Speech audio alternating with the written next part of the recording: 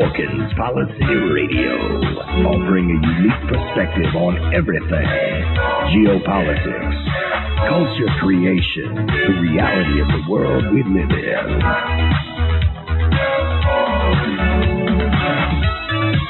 Coming to you live from New York City, your host, Pierce Redmond.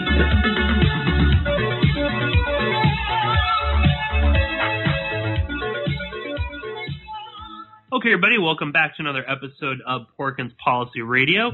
As always, I am your host, Pierce Redmond, and you can find this show here at American Freedom Radio, AmericanFreedomRadio.com, as well as on my website, which is PorkinsPolicyReview.com.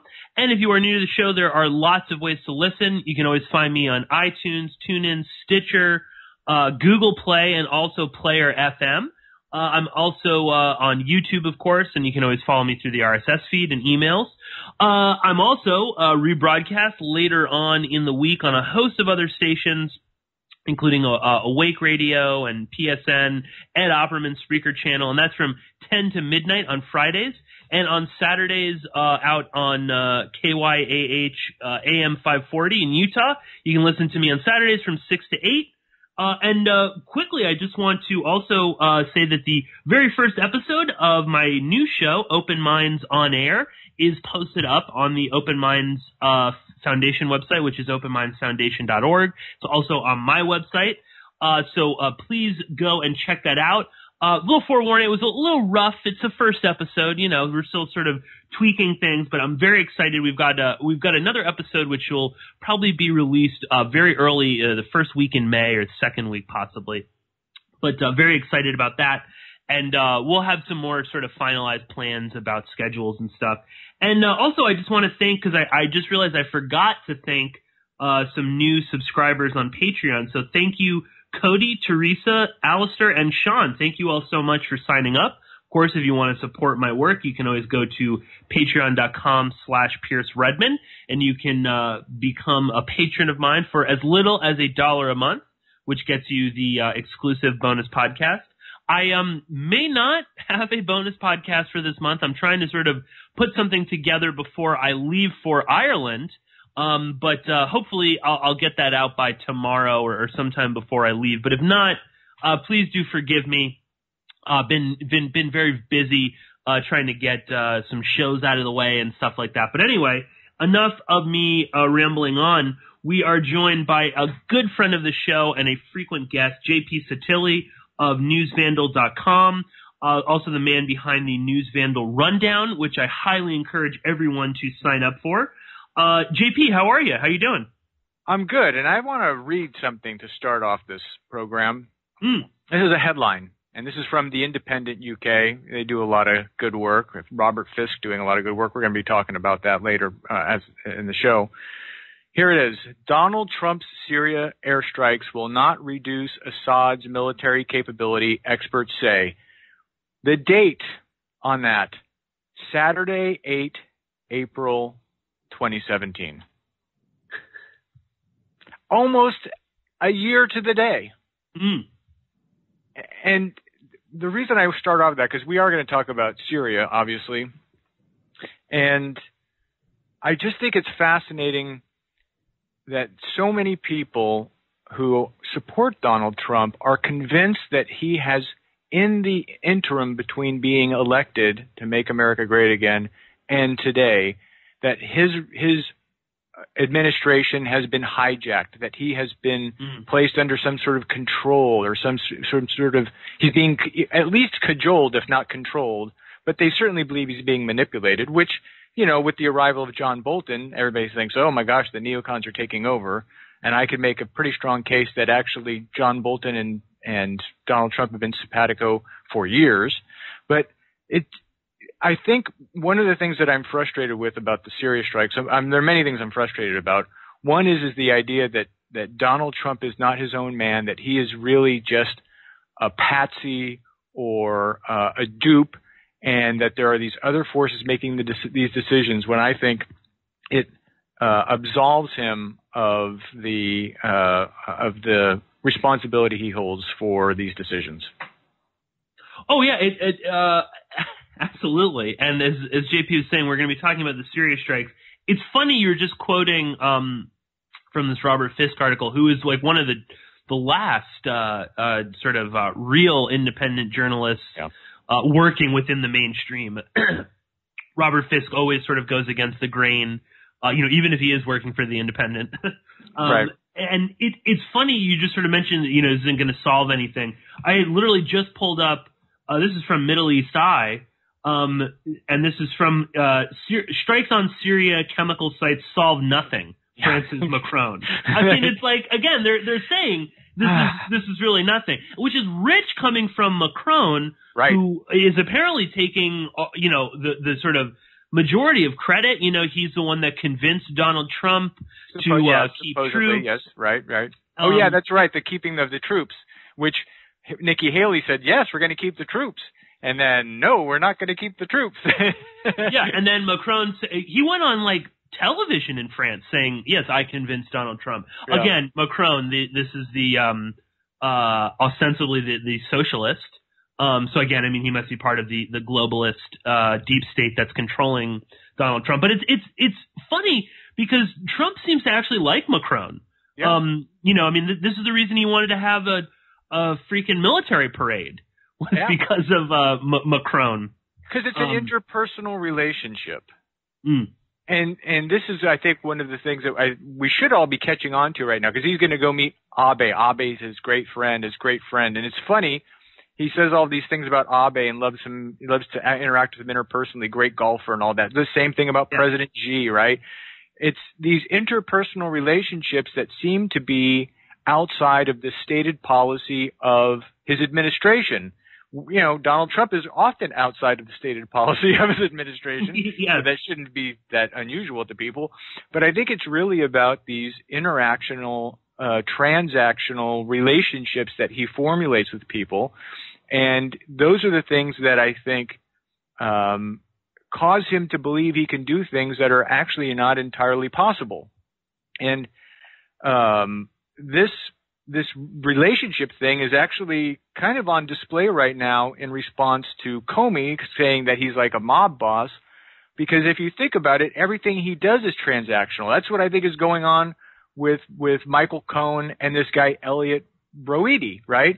So Elliot Broidy is the guy that Michael Cohen arranged the $1.6 million payout to cover up the abortion that a Playboy playmate had after an affair with this guy Broidy. And Broidy was an RNC fundraiser, came onto the RNC. But here's the interesting thing about Broidy is that prior to raising money for the RNC on behalf of Donald Trump, Elliot Broidy was in business relationships with a guy named George Nader. Yep.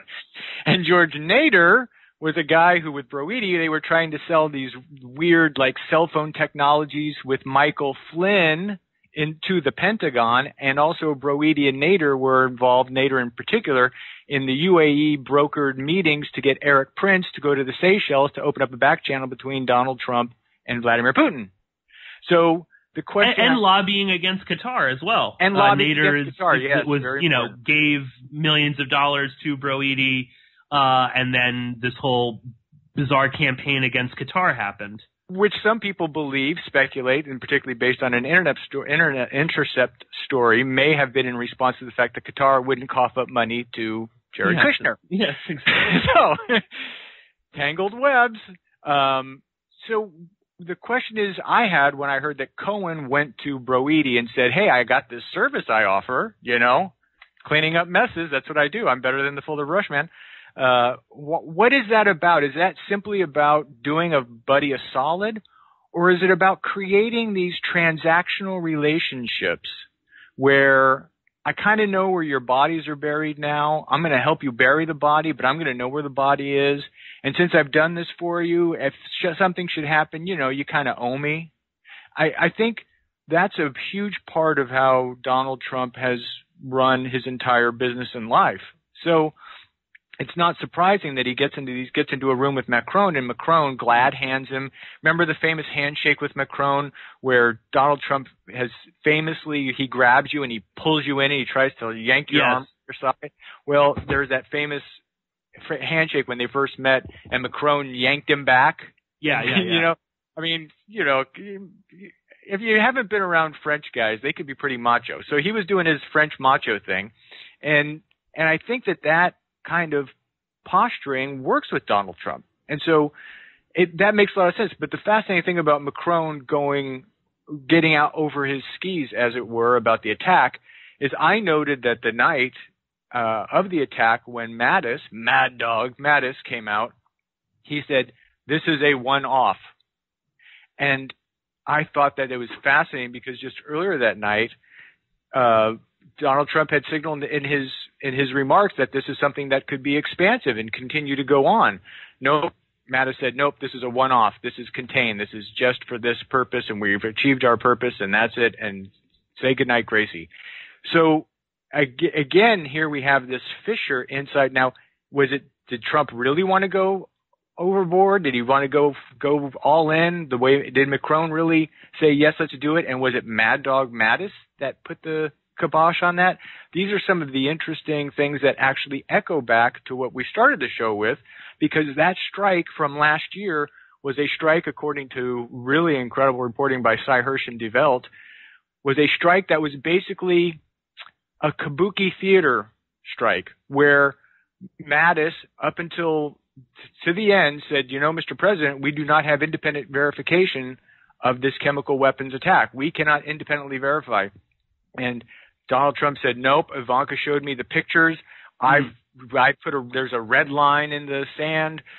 He crossed the red line. We have to do this. And so Mattis worked basically through back channels with the Kremlin to come up with a target package that would do the minimum amount of damage that would be completely would be within the bounds of the deconfliction agreement with Russian military in the region, and would make sure that no Russian forces, no Russian personnel or Russian materials, planes would be hurt. And so Trump got his missile attack.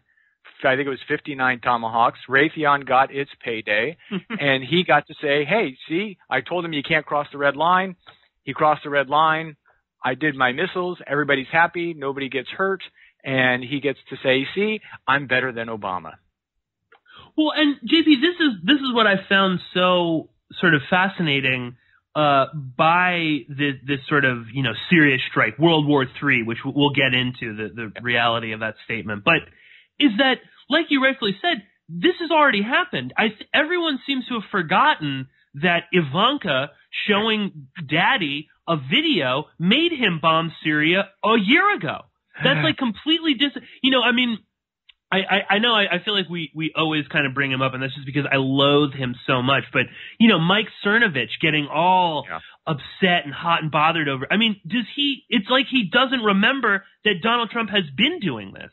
I mean, the same with Alex Jones's temper tantrum. Do you not remember that he was launching strikes? First off, they've been launching strikes, okay? I mean, you can put your head in the sand and pretend like this isn't happening, but they have been launching strikes.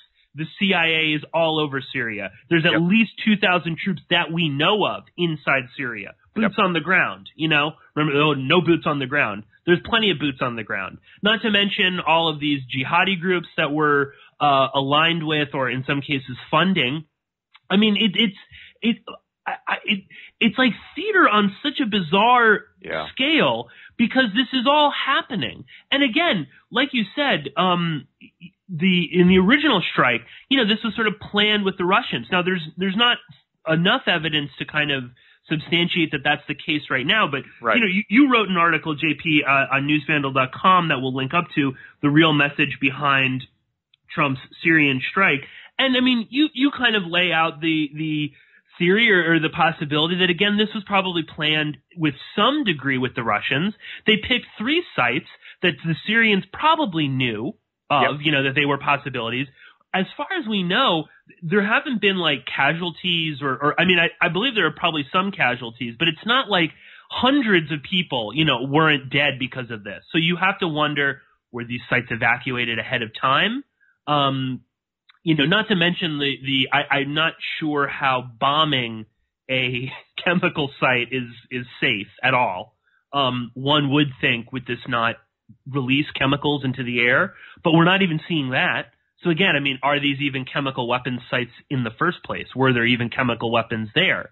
Well, here's on the one site, U.S. Marine Corps Lieutenant General Kenneth McKenzie, the director of the Joint Chiefs of Staff, said on April 14th, "I would say they had 3 buildings there and a parking deck, and now they don't." That's what he said about one of the sites. They had 3 buildings and a parking deck, and now they don't. And one of the reasons they use this overwhelming force, we're talking about 66 Tomahawk missiles and 105 weapons total. Those 66 Tomahawk missiles, by the way, that's $92.4 million on just those missiles. They said we used that overwhelming amount of force not because we wanted to swamp the target zone so that the Russian air defenses that are in there wouldn't have any significant impact on the attack, because that's one of the other things. Because, see, there's part of me that wonders, I mean, you could actually make a case, well, maybe we do this because we know that the Russians have all these air defenses in there. Let's test their air defenses in real time and see how they work. I mean, you could get into that sort of level of postulating about what the intentions were behind the attack. But they said they used this overwhelming force because they wanted to make sure they destroyed any secondary chemical explosions, right? If you just do complete destruction of it and incinerate everything, you won't have that fallout, apparently. I'm not buying it. I'm not buying it. So, you know, Dunford said, and he is the chairman of the Joint Chiefs of Staff, Dunford, the same time Mattis talked, the night of the attack, said they didn't coordinate. And I thought it was interesting that he said that, because I thought that was a reflection of the fact that it came out in the reporting last year that there was coordination. So they wanted to – why would you even make that statement, right? You don't want to make that statement. That's not something that you want to go out of your way to say. If you go out of your way to say something like that, that's because you're trying to cut something off. And then he went on to say Mattis went on to say, beware of all of the Russian propaganda and disinformation that's going to come out. Was that trying to preemptively stop the possibility? Because I could tell you in the days leading up, there were numerous reports coming out, particularly out of European sources, which, you know, it's hard to trace because stories get placed. That's one of the things that got the Iraq War going, right? Is that U.S. propagandists were placing stories in foreign sources so that they would finally cycle through the news cycle and get into American sources without having directly placed them in American sources. So hard to say, but it seemed to me that they were trying to cut off the idea that had come out of the Hirsch reporting from last year that there was. But look, there's still deconfliction zones, and you still have to do reporting according to the deconfliction process to let Russia know at some point in advance of what's coming. And I think you could do all kinds of telegraphing. You could easily telegraph your intentions without coordination. And as you point out, if you're going only after chemical weapons facilities, you could basically go to facilities that have been listed as possible chemical weapon sites and evacuate those and assume that that's where it's going to happen.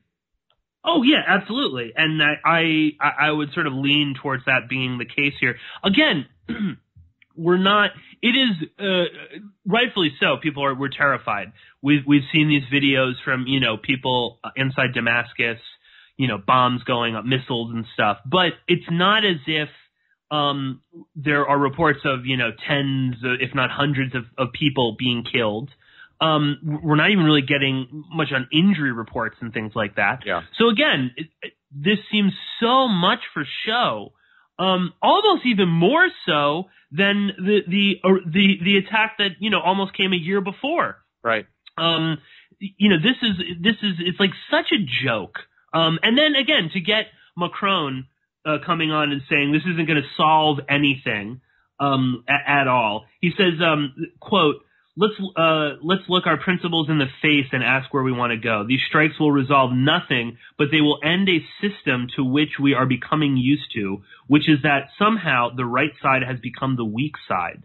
I mean, what the hell is he even going on about? I mean, again, as if the West hasn't already been doing this. I mean, they have.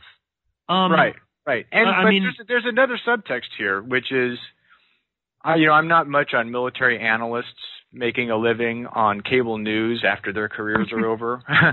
It's been a bit of an issue here for the last decade or so, last 15 years.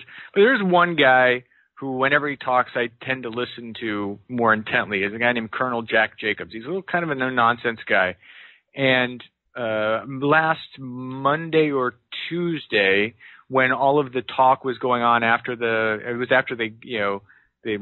gas killing animals tweet, which I thought, I immediately said, boy, didn't they open up for Toxic Airborne event at Bonnaroo one year? Anyway, it does sound like an indie rock band. But so after the gas killing animals tweet, it was pretty obvious something was coming, and then Trump had our beautiful smart missiles are coming, Russia, watch it. Which is interesting. We should cycle back to, because then there was that other meme that was developed on the alt-right and among pro-Trump supporters, that he wasn't actually in control of his Twitter anymore, that his tweets were being written by somebody else. Anyway, yeah. Jacobs said, look, the Pentagon knows that the game is over in Syria. It's over.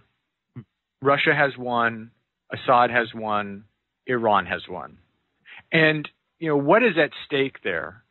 That Syria provides Russia with a warm water port in the Mediterranean. This is not a small deal. This is a big deal. And it is one of the reasons why Assad has been a client, and Assad's father had been a client. And it makes all the sense in the world. It's the same reason why the United States has Guam and Guantanamo Bay and any dozens of bases around, hundreds, not dozens, hundreds, right? This is part of the deal, right? Of power projection. And it makes all the sense in the world. Well, the United States had basically, even though there was one report about 18 months ago, and I can't remember the name of the two groups, but the CIA was funding a group and the Pentagon was funding a group, and they did not coordinate. So there was a point at which there was a battle in Syria where the two groups were fighting each other, which tells you what America's ham-handed strategy has been there, where Russia's objectives have been pretty clear. We support Assad. We are going to stand by Assad. We're going to help Assad win. Assad is winning. The game is over. So on some level, is this attack in part, it's about the whole red line thing and, international credibility, which I just think is kind of a funny thing anyway, right? I'll show you my credibility. I'll launch missiles. I guess if you have no diplomatic credibility, you have no moral credibility. The only credibility you have is I can kill you.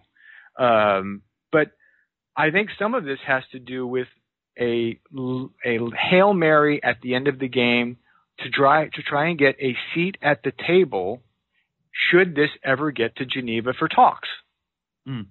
Because who has a stake in the game? Why are the 2,000 troops there? Are the 2,000 troops there for the Free Syrian Army? The Free Syrian Army's done. The whole thing is done. Are they there for the Kurds? There's no opposition. Where is the opposition? You know what I mean? Exactly. They've completely evaporated. Well, they don't exist. The opposition was the Kurds. And so the United States kind of shivved the Kurds a couple weeks ago. Because of why? Because of Turkey. Because I could tell you if there are any chemicals coming in, and the chemicals are part of a show attack or a false flag attack, I mean, the one party that has the most to gain from the United States not leaving, other than the United States and its international credibility, is Turkey, right? But where are we back? Let's come back to where Macron is. I think Macron and May, to a lesser extent, are looking for an opportunity to have a seat at the table, to try and get some buy-in by taking a moral stand and getting their finger back in the pie in Syria when, according to Jack Jacobs, all the people in the Pentagon know the game is already over, and the pie is not something that the West is going to have much of a say in divvying up. No, I completely agree with you, JP. I think we even probably talked about this a few months ago at some point, but I mean, it is basically over. We lost this one. We can go through some sort of the mental gymnastics and talk about how evil Assad is and how he's a dictator, and Nikki Haley can yell as much as she wants in the Security Council, but this fight is kind of over. I know it's shocking that America might lose an international conflict, but sometimes we do. And this happens to be a case for this. I mean, again, it's just, short of sending a full war battalion, on the level of Iraq, we're not going to win in Syria. And again, we didn't even really win in Iraq. I mean, we can invade Syria and fight the Iranians and the Russians and Hezbollah along with Assad's forces. And then also all the jihadi groups that are going to be there, the Kurds. I mean, if you really want to, fight that battle, I mean, we could do that, but that's idiotic. That's a psychotic thing to think. It's never going to work. It's never going to pan out.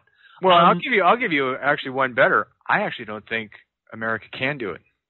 Yeah, I do agree with you, Jay. I think we're stretched too thin, yes, and there's too much to lose. That would mean the collapse of so much of the American empire that in some ways is sort of, we're kind of keeping it together with, Band-Aids and bubble gum at this That's point. right. I mean, I think that's a great point, Piers, because what I see happening right now is actually America struggling with the end of its very, very short unipolar moment.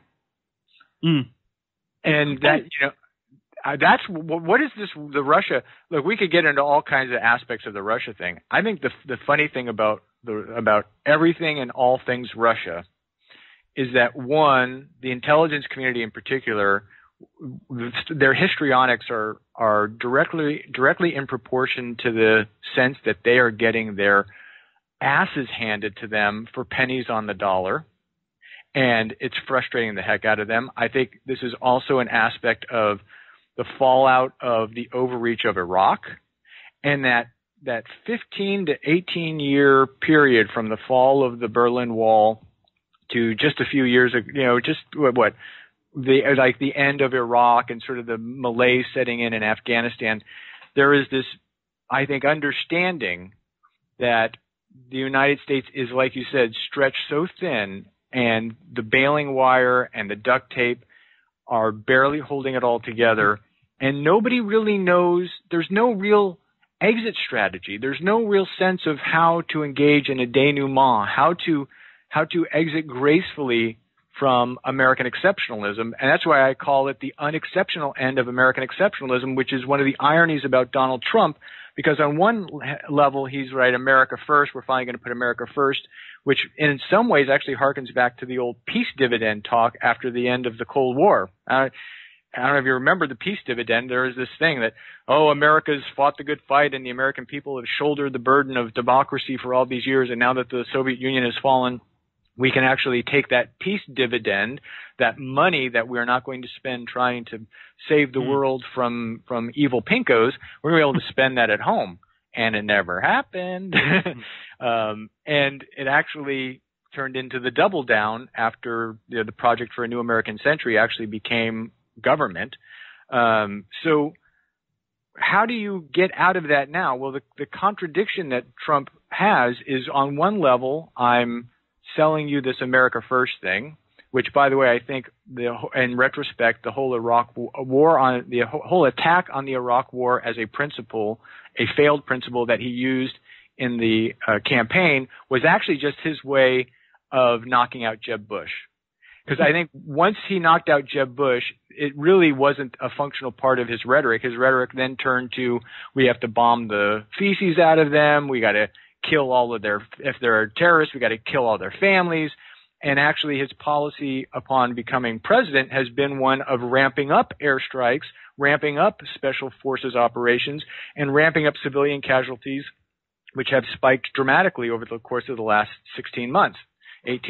So he has this other track, which is that we're going to have the biggest military ever. He's delivering on that, at least in terms of the money. We're up to getting up to $715 billion and just defense budget. And if you take all defense spending, William Hartung, one of the great calculators of these things, thinks we're at about $1.4 trillion total in defense-related spending. So he's doing that, and he actually wants America to retain the imprimatur of empire while he prevaricates on some of the more difficult commitments of actually going out and saying, well, we're just going to flood the world with what we do militarily to ensure empire. So, and I think that's also a reflection of where we are as a country, which is we got this empire, but we're not really comfortable with it, and we actually don't even know how to preserve it. Oh yeah. Well, that's you can tell that from Trump's rhetoric and the sort of ever-changing, thought process that he has. He doesn't know. Again, we're going to bring the troops home. No, we're leaving them in Syria. I think that there is the, particularly Macron and France, the way that they have sort of stepped up in many ways internationally, I think is because they see an opening. I think the same is true for the UK as well. But, French intelligence has, sort of solidified their hold on much of West and, North Central Africa. Yeah. Chad, Niger, Mali, all of these countries. France has, again, upped, France has long controlled UN peacekeepers. And in the past couple of years, France has utilized UN peacekeepers as a front group in order to extract minerals and to get French intelligence back into former French colonies all over Africa in particular. Again, Syria and France have a long, history together. So it's like no surprise to me that France is kind of stepping up back into its once great, imperial domain. And I think the same is true for the UK in a lot of ways.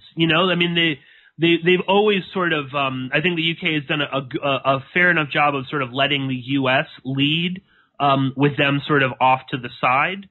But again, I think they're just sort of seeing this. And again, too, with Donald Trump, who's so obviously, a weak political figure in many ways. Right. This is easy for them. They can just kind of step into the void that he's obviously creating. And, I think it's just sort of, that's what I found so much of, this like rhetoric of like World War III. And this was sort of like everywhere. I mean, definitely on social media. I had a work colleague was texting me on Saturday, during the airstrike saying, World War III just happened, while I was at work. And that rhetoric was even going on apparently in Russia.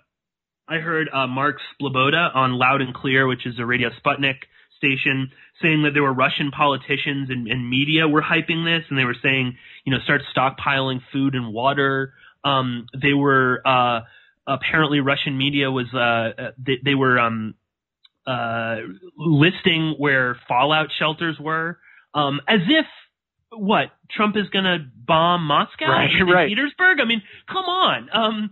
But so much of this World War III propaganda, I mean, it just seems all kind of for domestic consumption. Yes, yes. And that's, it's such a great point, because this actually cycles back to Cernovich and to Alex Jones and to everything, to Trump, to everything. Why do we have to have an airstrike to make Trump look good? I mean, all of these really get back to where we are kind of as a global society and culture, which is that everybody is servicing their customers. That's what it is.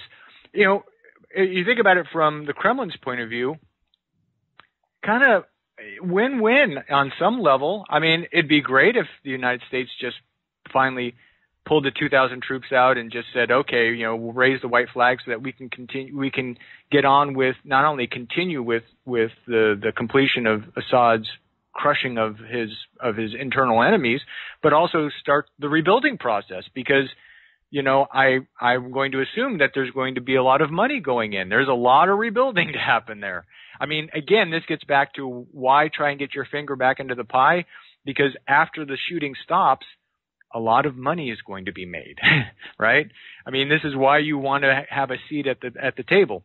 But for the Kremlin, what great domestic consumption this is, right? I mean, people can say, oh yeah, look at Vladimir Putin standing up, and we have these people that are demonizing us overseas, X, Y, perfect. How about for Mike Cernovich? Mike Cernovich says, well, I supported. He has this base, this customer base that he has to service to preserve his brand, much in the way the Kremlin was preserving their brand, and much in the way Donald Trump is preserving his brand, and Macron is preserving his brand. I got to preserve my brand with you. So I'm going to have this faux outrage. I'm going to say X, Y, and Z, get on board. And oh, by the way, in the process, I'm going to generate traffic for myself. And what does traffic turn into? Traffic turns into money.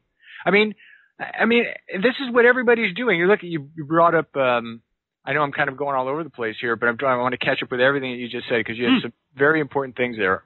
France and its moment.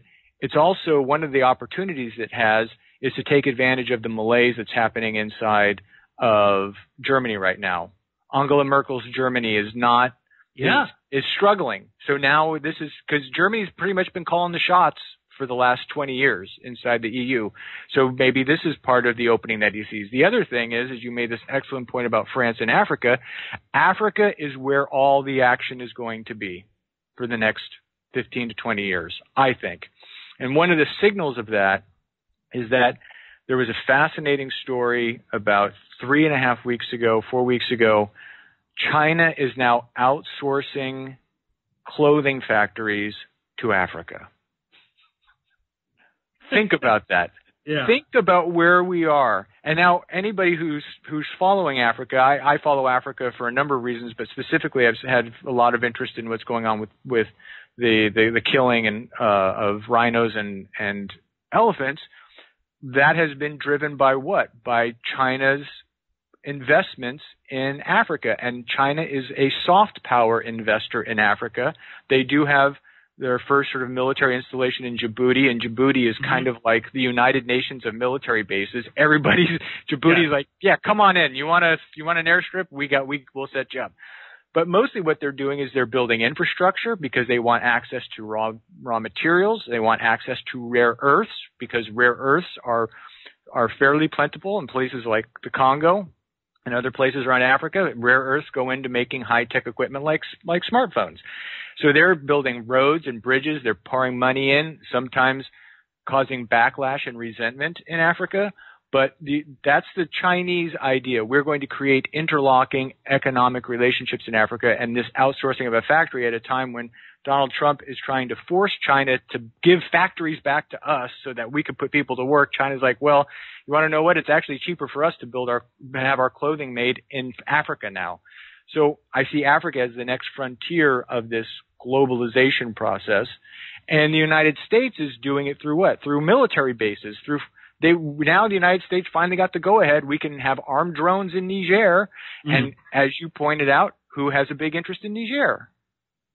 France, of course. And that's where Niger powers almost like there's some crazy statistic. Don't quote me on it, but Niger powers something like a third of France through uranium that's mined there, that's owned outright by a French company with serious ties to the French state, and that uranium then goes to the nuclear power plants that power most of France. Yeah. Yep. Not to mention, to just sort of go off topic, but not to mention too that Niger, all these countries are on the Central African franc, which is still printed in France and controlled by the French government. The literal physical money of all these West African countries is controlled by France. And believe it or not, in all of these, the equivalent of their treasury departments and stuff like that, banking, in these West African countries, there's almost always a white Frenchman behind the scenes controlling the flow of money into these countries. Yeah, that's right. The colonial period did end, right? I think it ended, didn't it? I could have sworn it ended. And the United States, through corporate interests, has had a similar role in Nigeria. Mm-hmm. The United States has often done it through companies like Chevron because of the integration of Chevron with the national security state. because there's a reason why all those oil men seem to become secretaries of state over the course of the years, right? I mean, it's not coincidental, right? James Baker is not a coincidence. So, and also the fact that the CIA, when it started, was really sort of an outgrowth of the intersection of Wall Street finance, and then the oil industry, with the desire to have basically a government-sanctioned private army that it could use to crack heads and bend arms and create reciprocal relationships. So, this, maybe what we're seeing here is kind of the beginning of a formulation of a multipolar world where countries like France can begin to exert influence, where Iran can exert influence, where China is exerting influence, where Russia is obviously exerting influence. And this is maybe the new reality that the foreign policy blob, people like to talk about the deep state, and I'm not a fan of the use of the term deep state, because when I think of the deep state, I'm thinking of the old sort of Peter Dale Scott version of the deep state, which is what I just was talking about and describing, which is that intersection that happened particularly after the end of World War II, when the OSS transitioned to the CIA, and the deep state was that place where private finance and corporations interfaced with covert and intelligence and military operations, and created this sort of shadow government where decisions were probably often made, more often than not, on the back nine of a golf course or at a private club over cigars and brandy. And that's, to me, that's the deep state that I recall, the deep state of the post-World War II period. I think the deep state is mostly kind of dissolved over time. And Ben Rhodes, not somebody who I'm generally apt to quote or give credit to, but Ben Rhodes of the Obama administration talked about a foreign policy blob. And he was talking about the blob when he was talking about trying to sell the Iran nuclear deal, which I still amazed got through. And the blob, the way he refers to the blob is it's this sort of a mass of groupthink about American exceptionalism and America's role in the world and where America should be. And you actually don't have to be like an active agent of the deep state. It's just that there's so much momentum behind the idea of American exceptionalism, and that our national interests somehow seem to be located all over the world. It's not aren't those our international interests then, not our national interests? Because I think, like roads and bridges are national interests, but anyway, so our national interests are always located overseas, and this is part of the foreign policy blob's idea that the United States is there to, uphold democracy, which, upon examination, seems just completely fatuous, if not totally comical. All of these principles are part of a groupthink that is very, very difficult to fight once you get inside the Beltway, because everybody just kind of agrees that this is how it's kind of supposed to be. So to do something outside of the blob's parameters is very, very difficult to do, which is what the Iran nuclear deal was. But it can be done. I just think that the blob has grown comfortable with the idea in the post-Cold War period that we were in a unipolar moment. Remember Francis Fukuyama, The End of History and The Last Man? The end of history. That's right. Human civilization will not have to evolve anymore. We've won. This is how it's going to be. And guess what? It doesn't turn out to be true. As a matter of fact, Francis Fukuyama has said that he was in error when he said that then, because actually it turns out that the rest of the world was maybe on its heels for a while, or maybe in the shadow of this moment of sort of bloated American importance, but it's deflating, and in no small part, and not coincidentally, it's deflating because it was punctured by the hubris of the people who tried to extend it to its furthest reach, and that would be the neoconservatives. Right. A lot I want to kind of unpack there, JP, and but not too much time. We've got like 15 minutes or so, I think, left. But one thing that just sort of cropped into my mind, you're talking about, we're moving into this like multipolar world. I wonder, if that's why we've seen Netanyahu and Israel becoming, openly attacking Syria, Sure. Because again, they can read the tea leaves better than a lot of other people. I mean, they are about to become more of a pariah in the Middle East. In that, if the U.S. Is diminished somewhat, then Israel cannot fully be the enforcer in the Middle East and get away with everything. Which explains Saudi Arabia. Yeah, exactly. Why did he embrace Mohammed bin Salman? Oh, absolutely, exactly. Well, right. No, of course. I mean, and beggars can't be choosers. But MBS is seeing the same thing, that even though there's this, we got a little bit of a bump out of Trump. They probably, I guess that would be the Trump bump. They're seeing, in the long term, we probably can't rely on the United States. Oh, that's why you see MBS with these ludicrous, we're going to modernize Saudi Arabia in about 3,000 years, we'll have a Disneyland and all this other stuff. I mean, it's because again, I mean, he's seeing that people are not going to be buying our oil forever, or even so. I mean, more terrifying is that there's going to be Iranian oil. There's going to there's going to be other oil. I mean, if Syria ever rebuilds, I mean, Syria has oil. Syria could become, again, the sort of pipeline politics. A pipeline through Syria right into the Mediterranean if they want to. Right, from Iran, from the Caucasus, and exactly. There's your warm water port, and then you don't even have to deal with the fact that the Fifth Fleet is over in the Persian Gulf. No, exactly, for sure. And then you're right there into Southern Europe. I mean, again, I'm not trying to promote oil, but it's certainly it's not a bad thing to go, I don't know, taking a little bit of that power away from Saudi Arabia. But again, obviously that's what Mohammed bin Salman sees. I mean, that's what's so funny. It does, if you want to accept it, if you want to look at reality, you can see it's all there. Yet there's, like you said, there's so much theater. It's World War III. This is it. Start stockpiling your food. Again, the deep state they've brainwashed Trump. I mean, I saw these things saying that, they had implanted a chip in Trump's brain, and this was making him tweet that way. And this is why, first off, he's always been like this, okay? Always. Again, the airstrikes are nothing new. Troops on the ground are nothing new. His insane, psychotic rhetoric towards the Middle East and Arabs in general is nothing new. He's been doing this.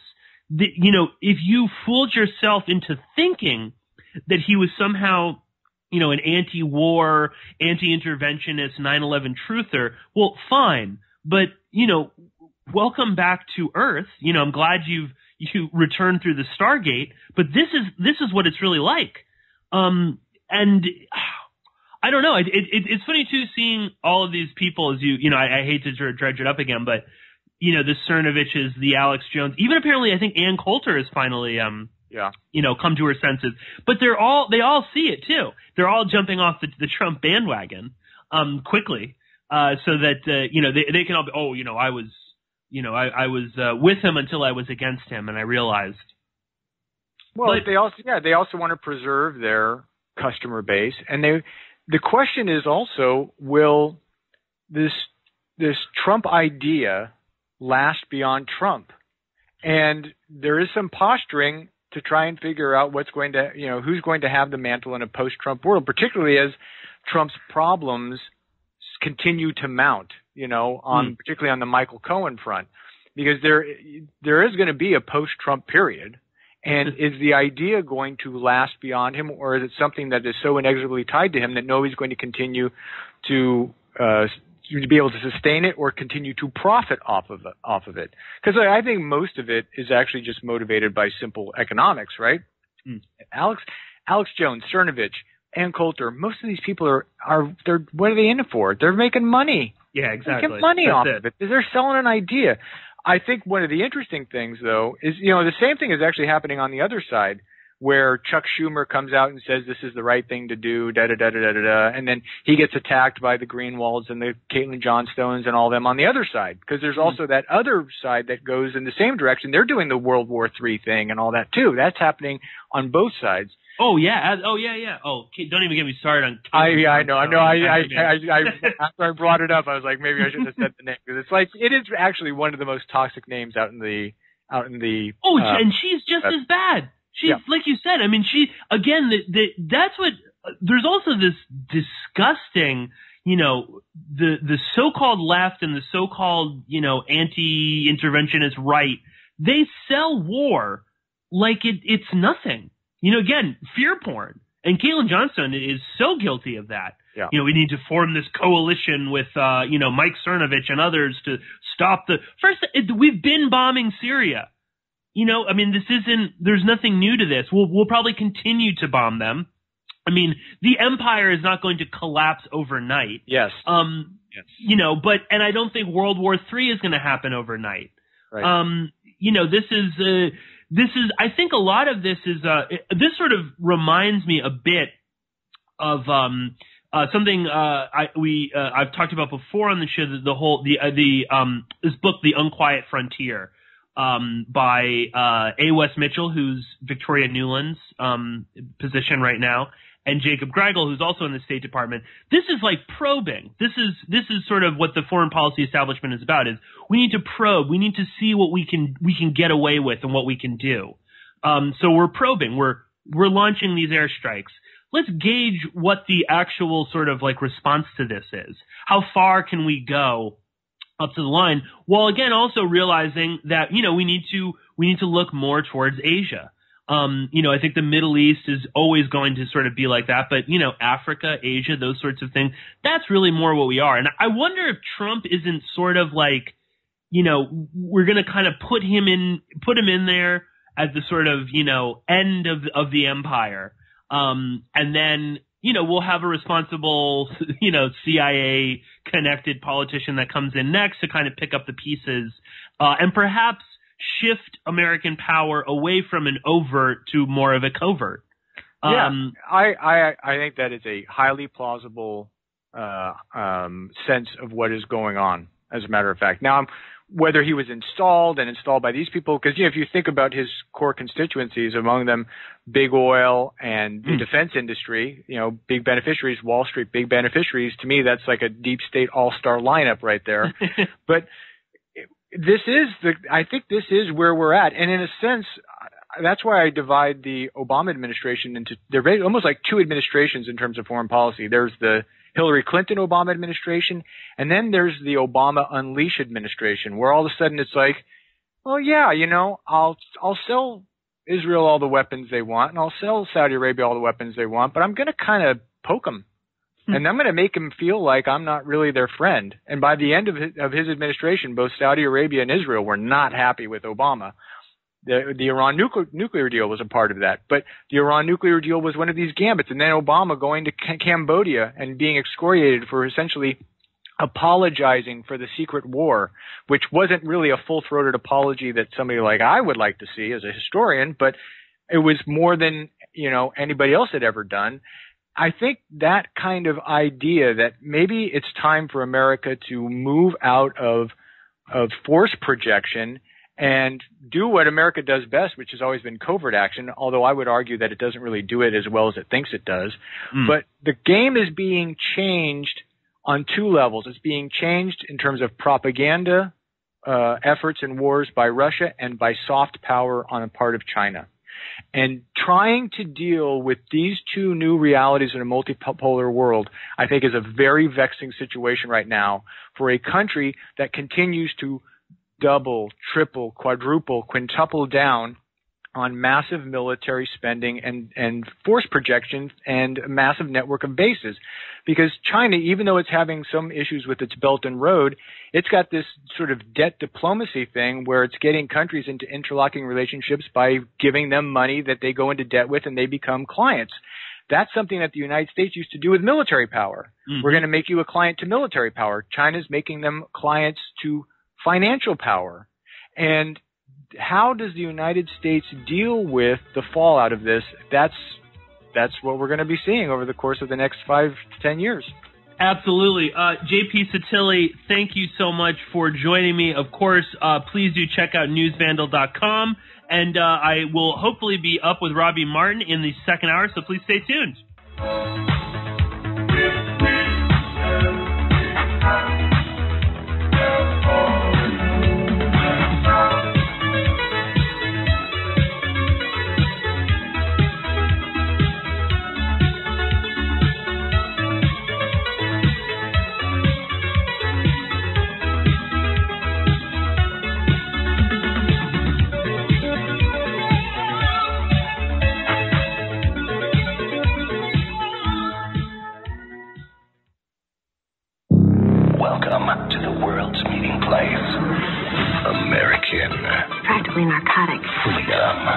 Yes, I like very much. Radio.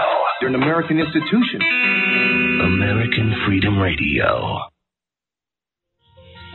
Simply Clean Foods is dedicated to providing the best quality food you can buy next to fresh from a farmer's market. Our stringent quality controls and absolute zero GMOs plus testing for heavy metals makes us unique in the storable foods market. Our line of fruits, vegetables, and meats are suitable for everyday use, and you won't have to worry about throwing away valuable groceries ever again. Take out the amount you need and reseal the package for use within the next 6 months.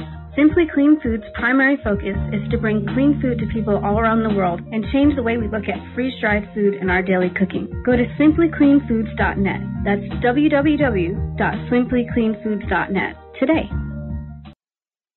We all know that they're not telling us the truth. So stand up for your rights, demand the real medicine, and your right to use it and grow it. This is Rick Simpson, and you're listening to American Freedom Radio.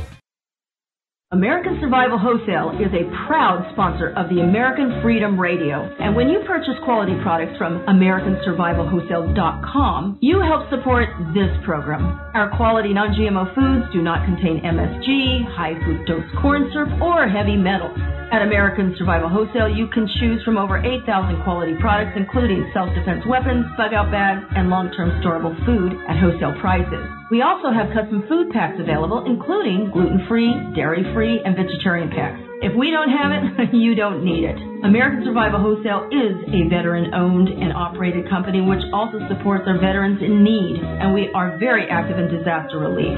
If you would like to become a distributor, please email us at bugoutamerica@usa.com or call 818-720-0759. We offer free consultations to answer all your questions. Do it today while things are calm. That's AmericanSurvivalWholesale.com.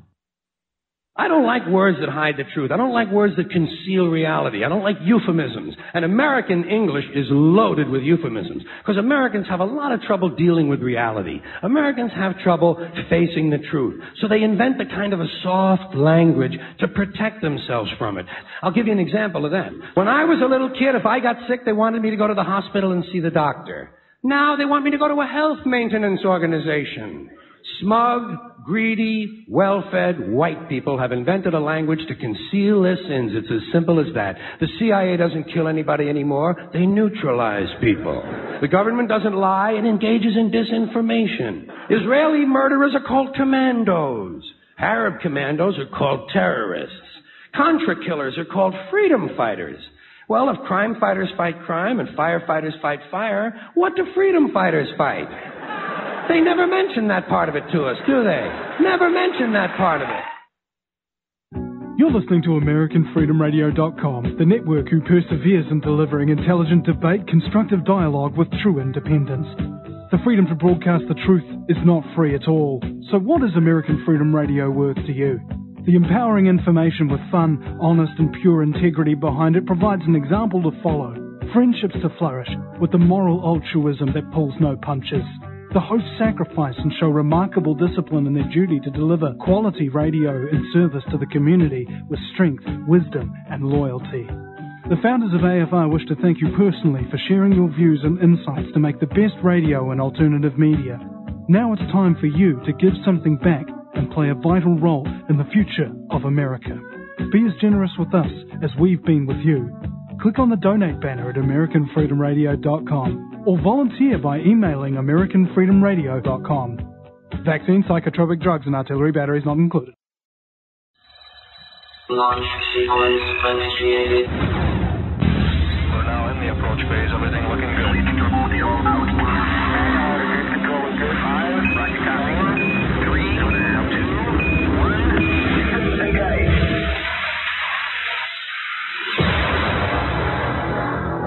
Prepare your mind to experience American Freedom Radio.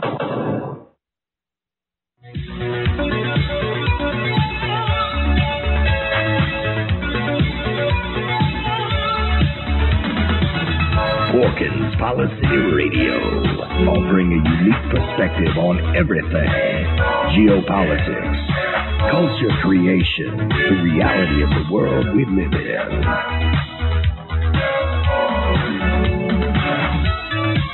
Coming to you live from New York City, your host, Pierce Redmond.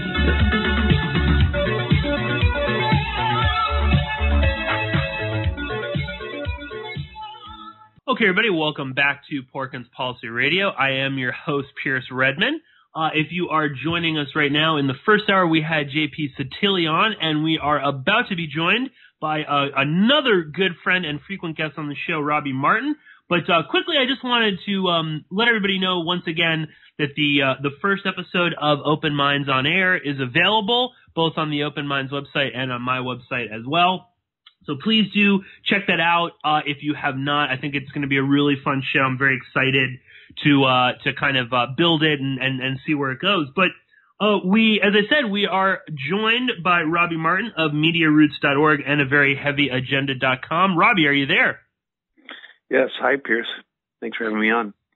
Absolutely. Well, I take it you probably weren't able to hear JP and I talking, but in the first hour we were kind of talking about these Syrian airstrikes, which were apparently new to a lot of people. But again, if you were paying attention, Trump has already been launching airstrikes on Syria.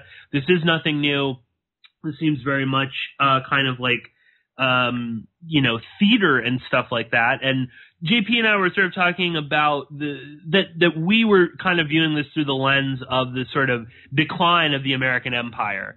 That, essentially it's over in Syria. This is sort of more like a last hurrah for Trump but more specifically for the sort of large global American empire. And Robbie, I wanted to kind of get into the stuff with Skripal, which you and I were sort of chatting the other day, that we kind of view the Skripal case as more serious and perhaps as more of a kind of the next level or the next stage in this sort of fight. But I guess I just wanted to throw it to you quickly, Robbie. I mean, any kind of thoughts on the Syria strike and the idea that this is sort of like more like a bookend in many ways to American foreign policy?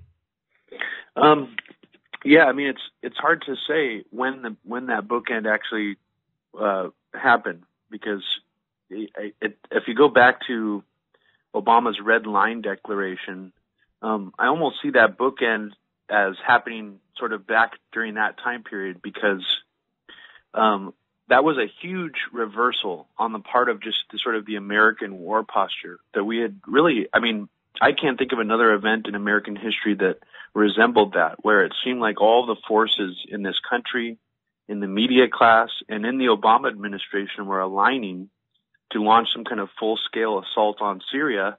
And just all of a sudden, it became this diplomatic effort to remove chemical weapons from Syria with the help of Russian President Vladimir Putin. And I feel like after that happened, there has been basically a symbolic shift that is pretty enormous in a lot of ways, but yet I feel like we're not really seeing how that shift has been playing out maybe on the surface level until more recently. So I agree with you in the sense that this more recent bombing sort of is evidence that sort of era is kind of in decline or is over in some regard, but I also feel like it's been over, at least symbolically, for many years, which is a good thing in a lot of ways. Yeah, absolutely. I think, I would certainly applaud the end of the American empire, or certainly the decline of it. And I guess, like you said, I think this has sort of been happening. And again, it's not like it's going to happen overnight, obviously, but the sort of World War III rhetoric, that's just kind of overblown and whatnot.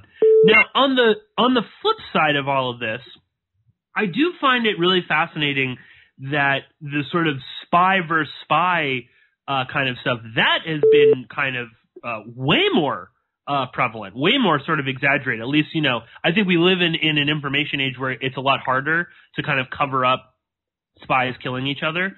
But, there does also seem to be a marked increase in that.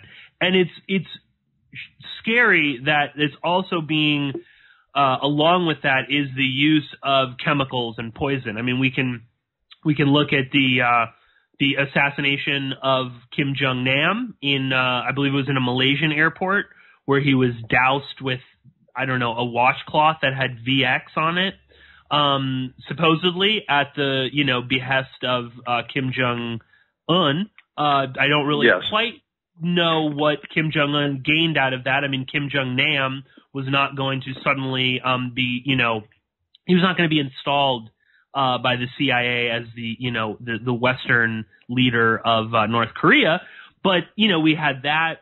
We've obviously had these what appear to be chemical attacks in Syria, although we're not sure who's really behind them. And I would lean more towards it not being Assad, because, again, what does he really have to gain from this? And now, most recently, in England, we've had the Skripal affair. And, Robbie, you actually did an amazing episode that we will link up to, and I highly encourage everyone to listen to it, on Media Roots with our good friend Tom Secker, dissecting the whole Skripal case. And this, to me, again, seems more serious than the Syria stuff in so many ways, and a big one, because Theresa May linked Skripal to the strikes in Syria. And maybe you can kind of elaborate on that a little bit, Robbie, because that in a lot of ways is much more frightening to me than Donald Trump saying mission accomplished. Of course, I mean it puts a whole new spin on, I think, global affairs in a way that we maybe haven't really seen since late 2001 after 9/11, where we basically launched into this era after 9/11 where it was like, what's the next attack going to be? Is it going to be a nuke being dropped in New York? Is it going to be a chemical weapons attack? Is it going to be an anthrax attack? And then just coincidentally, in an almost sort of this perfect way for the neocons, the anthrax attacks happened less than a month after 9/11, and we became basically fearmongered for many years about this idea that terrorists were going to get a hold of biological weapons, chemical weapons, and use them in sort of a religious martyrdom style way, where they wouldn't care how many people they took out. The neocons even tried to make that argument about Iran, since they're crazy religious leaders. They would say that a country like that having nukes is a danger to everybody, because they'll just do basically a suicide bombing and blow the whole world up. I mean, of course, that's kind of been, so that's it was a neocon mindset for a long time. But if you look at sort of their early roadmap for a lot of this fear-mongering propaganda, and I would really argue that it was sort of designed to create situations later down the road. It wasn't just normal propaganda. It's in the mold of rebuilding America's defenses with suspiciously very prescient things dropped in there. And one of the things that that sort of comes to mind for me is Judith Miller was very involved in spreading sort of this anthrax fear-mongering propaganda after 9/11. We already know she was willing to go to jail to protect Scooter Libby, who Trump just pardoned for some reason, which is very bizarre. We could maybe talk about that a little later. Yeah. But Judith Miller wrote a book called Germs that came out 2 days before the first anthrax letter hit the United States, which goes into all this detail in the book about how it's terrorists who we have to worry about carrying out these attacks, but it's the state actors behind them who we really should be more concerned about. And in her book, she lists not just Iraq as the main potential state actor that could give anthrax to a terrorist group like Al-Qaeda, but she also spends quite a bit of time in the book going after Russia. Now, I found that kind of just a bizarre, random thing up until this Skripal incident. And the more I think about it, the more I feel like this might have been a narrative that was planned possibly 15, years ago, or, even around the time of 9/11, that perhaps with the anthrax attacks and some of these other chemical weapons attacks, that there were people who wanted to link those to Russia at the time as well. Now, that's just speculation on my part, but I feel like this most recent incident with the Skripals is just almost too classic. It seems it has all the hallmarks of one of these kinds of operations, and including all the propaganda surrounding it too. And as I talked about with Tom, I mean, one of the main takeaways from my discussion with him, and most of the credit of all that research goes to Tom, because, you know, I interviewed him after he did a wonderful podcast about it on his clandestine show. But one of the main takeaways was, we don't even really know what this incident was. So to say it was to even just say it was a chemical weapon attack, or they were gassed or drugged or poisoned with some kind of nerve agent, I feel like there's not even enough evidence to even determine that happened at all. Now, the Russian government just came out and preempted a Swiss lab report, and the Russian government is now claiming that it wasn't a nerve agent, so to speak, but it was actually a aerosolized drug, weaponized hallucinogen made by the U.S. government called BZ. And that just recently came out a couple days ago. And that's a very odd claim, kind of out of left field, and I'm not sure why it was Sergei Lavrov who actually said it. So I'm not sure what his motivation was for coming out and saying that before any official Swiss lab reportings come out. But I mean, it just goes to show how there's such a lack of factual information, forensic information coming out of the investigation that we can't really determine what happened. I mean, and then when you factor in the fact that the Skripals seem to be alive and well, and the daughter specifically seems to be completely lucid, totally fine, made a full recovery, it does bring into question, what were they actually poisoned with, and how did they survive a Novichok attack, which is supposed to be 5 to 8 times more potent than sarin gas? Well, clearly it wasn't Novichok. You know, they can still bandy that about, and they can claim that it's Novichok, but if it was the weakest form of Novichok ever, because apparently it couldn't kill an elderly man like Skripal, who again he's not like healthy. You know, no offense to him, but I mean, he didn't look like he was, you know, exercising daily and, you know, eating right. I mean, he looked like a chubby retired KGB agent. So if it couldn't kill him, I mean, I just highly doubt that it really was Novichok. And I mean, at one point, again, people should also check out Tom's episode on Clandestine about it. And also, if I'll link up to it, the Moon of Alabama blog has also done some really interesting reporting on it. I mean, at one point, they were even floating the idea that it was just food poisoning, that it wasn't even. Can I interject something really quick? Sure. So websites like Moon of Alabama and other websites that have been pushing back really hard on this, not just the Skripal case, but also the Syrian alleged Assad chemical weapons attacks, have been experiencing DDoS attacks for the past several days, to the point where Moon of Alabama's website was inaccessible all day yesterday when I was trying to look at it. So just thought I'd throw that in as a side note. There appears to be a coordinated effort to not just marginalize a lot of these dissenting voices, but also just to completely erase them off the internet. Mm-hmm.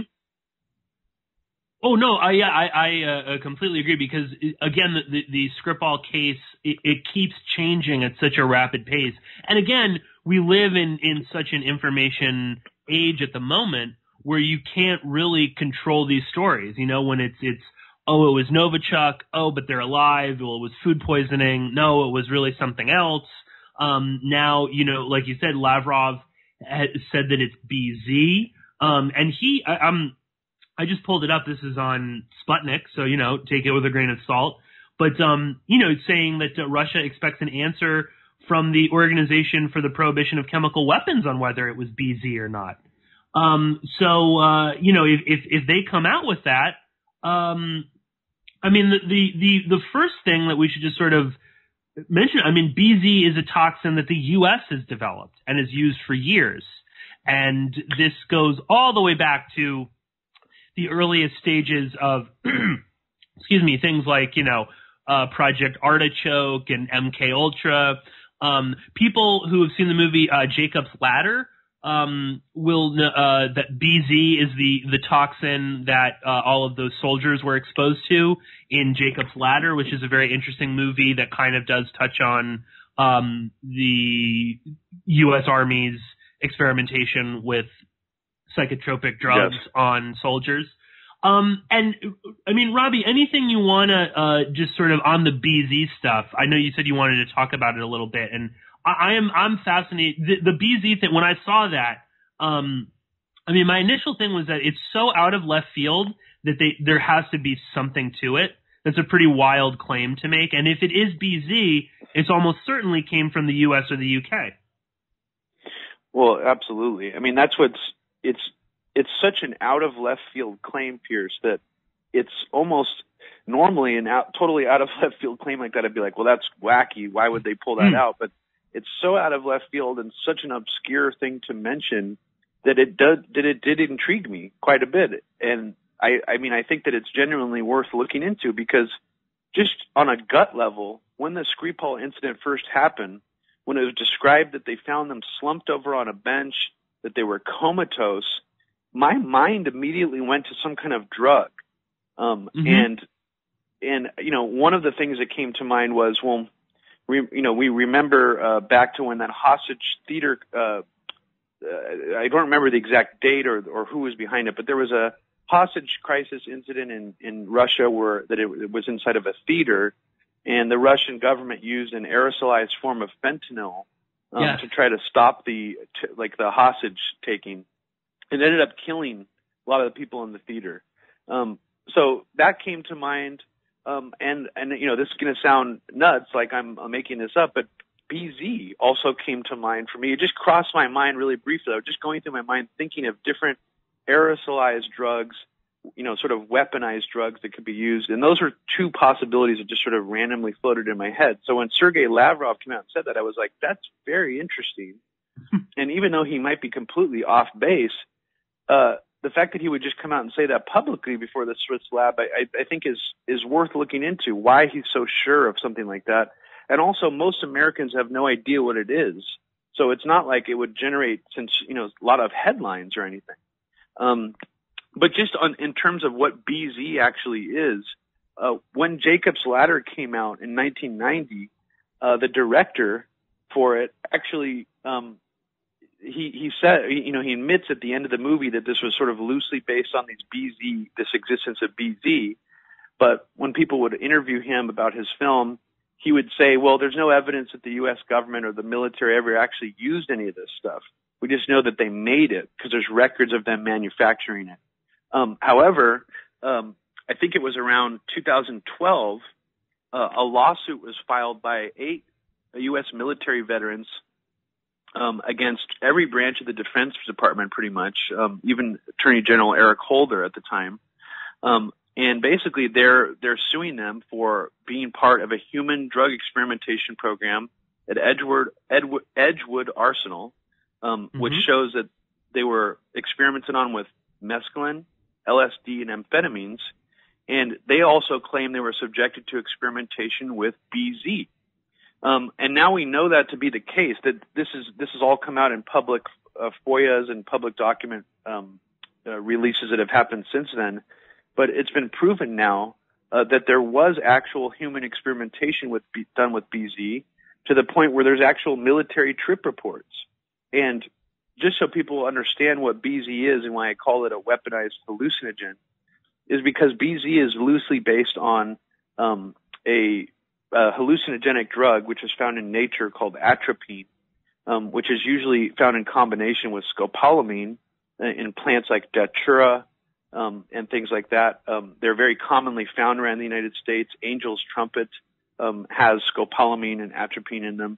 So essentially what the U.S. government did is they weaponized what is considered already a very dangerous hallucinogenic drug in nature. It's not something that people even take recreationally. This is not like DMT or something like that. This is what's normally classified as a deliriant, which is different from a hallucinogen in the sense that it actually gives you fever-like hallucinations, the type of hallucinations you would get if you were extremely sick, like full-blown hallucinations of human figures walking into your room, speaking to you, conversations you'll be having with someone else and they'll just disappear. So those are the kinds of effects that BZ would have in you. And just so people out there know that I'm not making this up, there was an actual, in the lawsuit, a document came out showing that the U.S. government had data on the solubility of BZ in human blood. So that's really all you need to know, that they were actually doing human experimentation with BZ. This is not something that they just invented and were, too nice to use on any human subjects. They definitely did. And, who knows what that's been used for since. And then to, keep in mind, this was in the 1960s. So think of all the developments that the U.S. government could have been doing since then with other kinds of weaponized drugs. So it really does raise a lot of questions about what, is this, are there stockpiles of this stuff still out there? I mean, there probably are, actually, on record somewhere. Oh, I'm sure there are. Yeah, and again, right, there is no doubt that BZ was used. Again, you can, people can come up with, whatever sort of reasons to deny it, but it totally was used. I even remember, Robbie, seeing something, like rumors that they used BZ in Syria at some point. That was I believe it was in reference to like some sort of a State Department cable. So again, there's no, this was like things that they had heard that may, rumors or something like that. But that, BZ had been used in Syria at one point. So again, a vague reference. Again, I don't think anyone is really, you'd have to be a bit of a foreign policy nerd to kind of like parse through and remember those sorts of things. But, it is out there. And again, I'm sure they use BZ.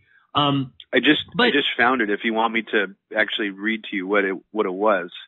Sure. Yeah. Please go ahead, Robbie. It's this from Wikipedia. It says in January 2013, an unidentified U.S. administration official referring to an undisclosed U.S. State Department cable claimed that Syrian contacts made a compelling case that Agent 15, a hallucinogenic chemical similar to BZ, was used in Homs. And that's pretty much all it says.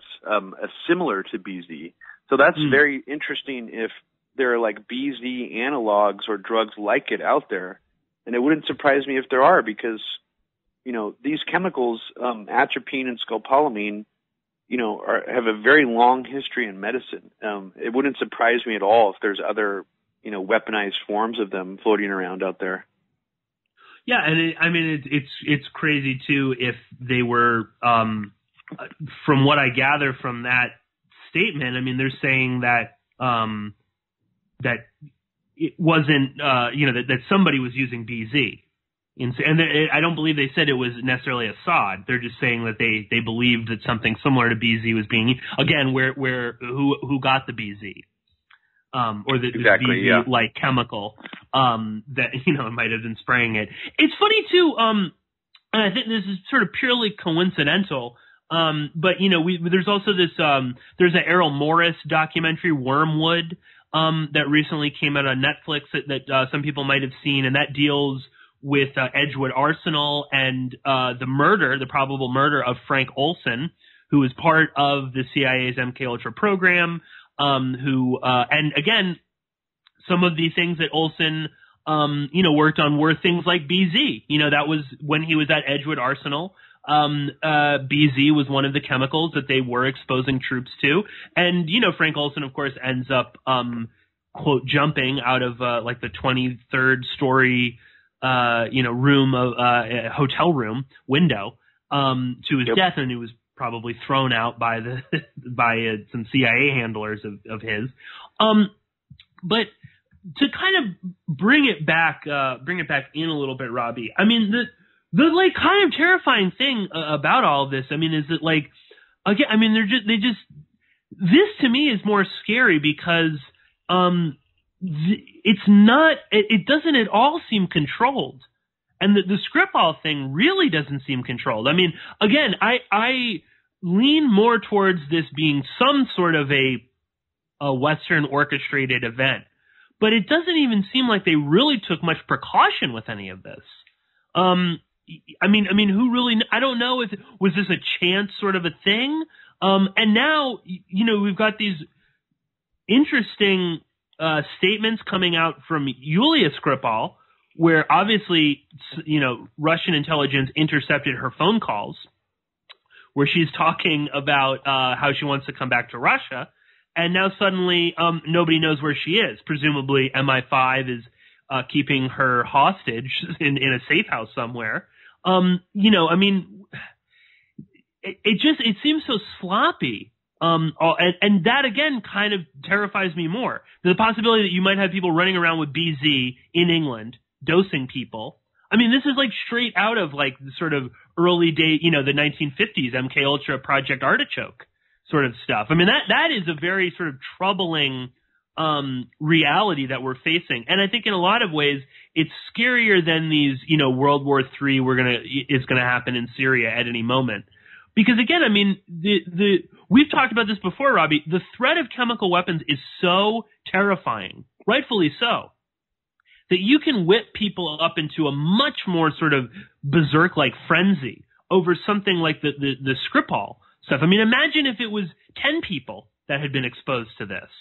What if they had died, Yeah, it's really, it is really frightening for pretty much all the reasons you just laid out. I mean, one of them is because we really don't know what happened, and it does seem really sloppy. Like that whoever and I have to keep going back to the idea we don't really know what this is. So whoever did this and whoever concocted, and it might have been two completely different entities: the person who did this, and then also the people who concocted this narrative around it. Might have been completely isolated from one another. So it is very frightening that, this mysterious event happens, and then all of a sudden the UK government comes out with all these declarations about how they know it was Russia, they know it was Novichok. Even just that alone, if we isolate that, that's extremely irresponsible to come out with information like that before any of the evidence is really in. And Craig Murray, with someone going on the news, weeks ago saying that the actual investigators can't prove this came from Russia, that they don't have the evidence that it did. And he was actually vindicated later when Porton Down came out with their official report and essentially said the same thing. So he must have had sources on the inside that kind of knew the scoop, that this was sort of a propaganda campaign being blasted out there while the actual evidence wasn't there. So you have to wonder, why would they do that? The more conspiratorial-minded part of myself might say, well, they did that because they did it. They might have been behind it, and they just didn't care if there was any evidence. But, my mind kind of goes towards sort of, it's someone who has access to these chemicals. So it's giving the appearance that a state actor is somehow behind it. But yet, is it a state actor?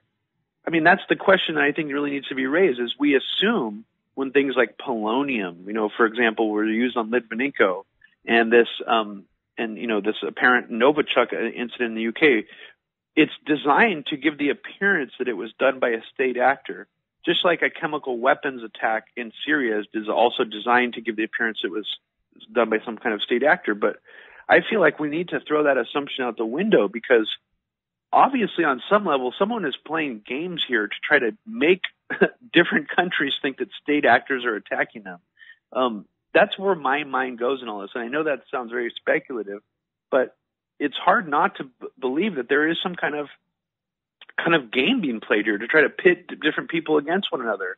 I think it's very possible that the UK or Russia had absolutely nothing to do with this, and then it might have been another entity entirely.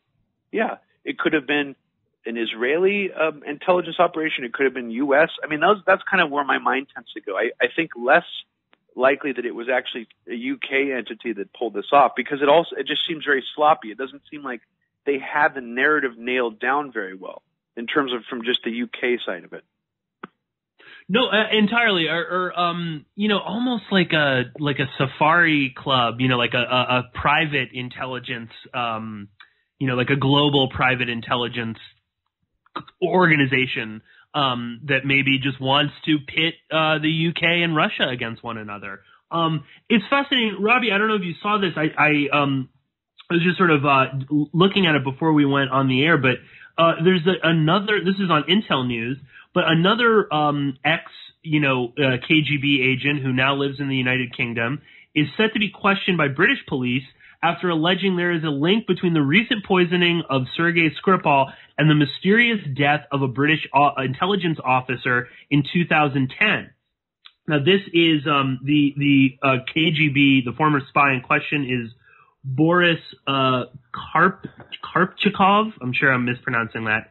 And he's saying that there is some connection between Skripal's poisoning and Gareth Williams. And Gareth Williams, he was he worked for GCHQ, and he was the one that was found like in a bag. People might remember this, and he turned out to be a cross-dresser as well, and there was some sort of speculation that someone was blackmailing him, and he was like found in a duffel bag, and that he was like into bondage and stuff like that, and his death is still, as of yet, unsolved. I don't believe they've really found anything other than that it was, it may not have been an accident, although they're not really totally clear on that.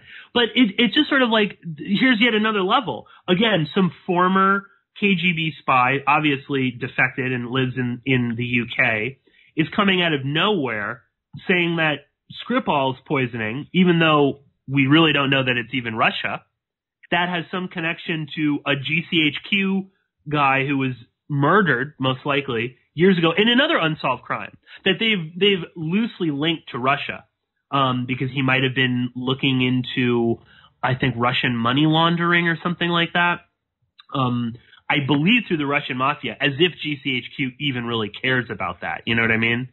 Of course they don't. I mean, even someone at a press conference with Theresa May right after she did the bombing, one of the first questions was, if you're linking this, these airstrikes on Syria to the Skripal incident, and you're claiming that, it's a chemical weapons attack in Syria and a chemical weapons attack on the UK, why don't you go after the Russian money in the UK like the US is doing? And I don't really know even if that's true, if the US is really severely going after the Russian money. But, it seems like they are making less moves against sort of the Russian money in the UK than they are here. So, yeah, it's very, very strange. But just going based on what you just said, there has been so many incidents just in the last year where the U.S. media here is trying to spin mysterious Russian deaths, or just like deaths of Russian officials with some kind of assassination or hit job. And one of the most recent ones I saw that I was surprised didn't get much coverage at all, which was something by Jason Leopold, who calls himself, or the U.S. government used to call the FOIA terrorist, who I believe used to do a lot of good work back in the day when he was pulling a lot of government records. But now he seems to have turned quite strongly in the direction of promoting this sort of this disinformation war against Russia, I would describe it.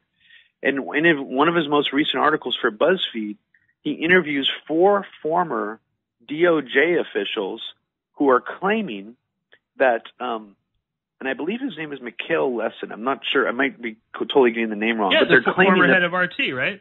Yeah, they're claiming that his death was actually forensically shown to be some kind of murder, but Obama's DOJ covered it up.